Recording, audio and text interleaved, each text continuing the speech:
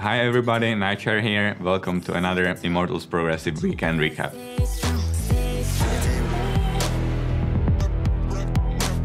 First game against CLG, we got pretty decent drafts. Sadly, in the beginning of the game, our bot lane did some crucial mistakes, but luckily, because of creative play of Power of Evil, we got second chance of playing that game, and we were in driver's seats for a long time, but we did some crucial missteps and gave them range on like Alistar knockups, and we lost team fights, and everyone was sort of a surprise because we felt like it's a easy win, and we just lost the game in like 2 minutes on the Nightshare fight, and that's it.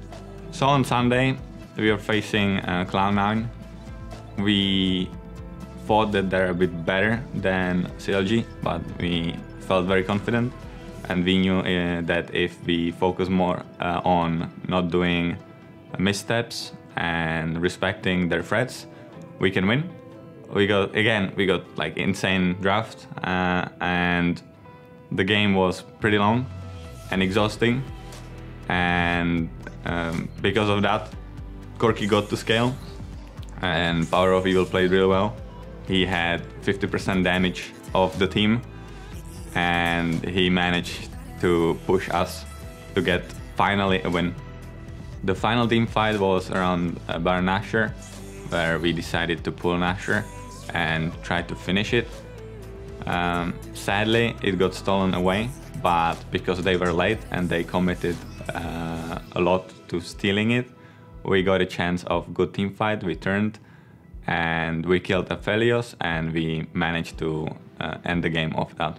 So the big takeaway from this weekend is that we can win, and everyone feels it, and everyone knows that this weekend should have been 2-0, and we just need to keep working on ourselves.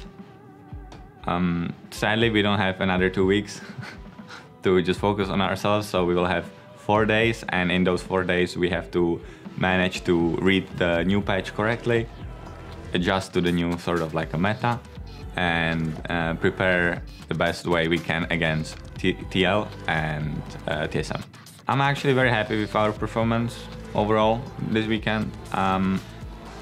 If it wouldn't be for like the individual missteps in team fights mainly, we played like a team. We were helping each other, so it was really nice to see. Thank you everyone for supporting Immortals and watching this Immortals Progressive Weekend Recap. See you next time.